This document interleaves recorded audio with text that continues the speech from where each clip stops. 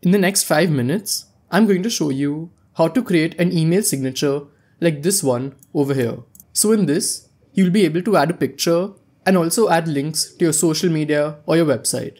So let's get started. So I've added a link in the description and you just have to click on that to get this template. So when you click on the link, you'll reach this page and just click on make a copy. And now this is the template which you can edit and then add into Gmail to create a signature. So the first thing you should do is just enter all of the details that you want. So change the name, the company. If there are some details that you want to omit, like let's say you don't want a website, you can select that line and just click on delete and now it's gone. So quickly just change all of your details over here. So now I've changed the details. After that, if I want to change the colors or anything, I can do all of that from here.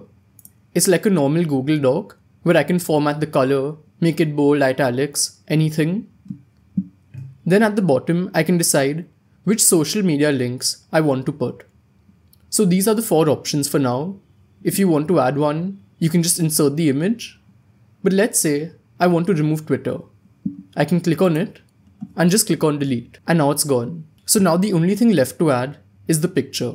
So for this, we're going to be using this website to get our picture in a circular form. So first, I'll just open this website on a new tab. After that, you'll have to click on upload image that's over here. Then you'll have to select an image from your PC. And as you can see, the image has come here. From here, we can resize it and then just click on crop circle and then click on download and it's done.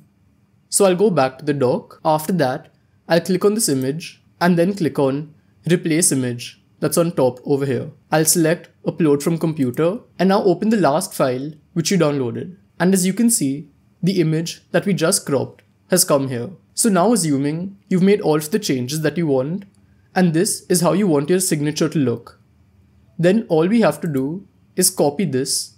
So I've selected it and I'll click on Ctrl C and then we'll have to go to Gmail.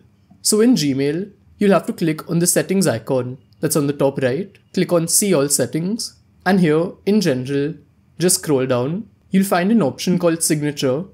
Here just click on create new. You can give a name if you want, then click on create and here in this box on the right, we have to just paste what we copied.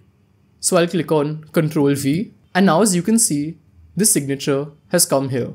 So this is exactly what we created in the doc and there's only one thing left to do and that's add links to our social media.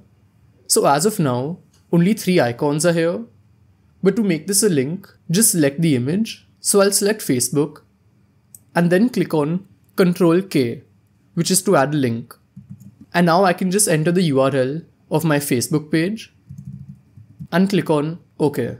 So now if someone clicks on the Facebook icon, they'll be taken to your page. And you can follow the same steps for Instagram and LinkedIn.